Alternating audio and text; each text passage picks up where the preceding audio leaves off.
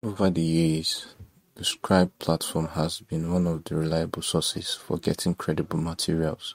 If you're a student, a researcher, then this tutorial is for you.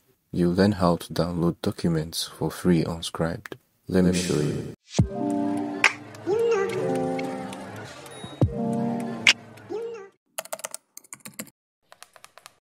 Open your Chrome browser, click on the three dots, click on More Tools, Extension. Next, click on the three dash lines, click on Chrome Web Store. On the search box, type in Document Downloader. Click on this one. Add to Chrome, add extension. I already have a link to a document on Scribd. I'll paste it on a new tab. Click on the Scrabble icon at the top right corner. Click on the document downloader. Click on View Document. Then click the Diskette icon to save the document to your computer.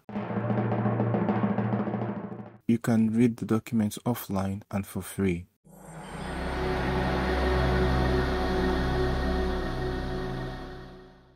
Please, if you're new to this channel, click on the subscribe button, hit the bell for notification, like, share and comment. Only on Scribd.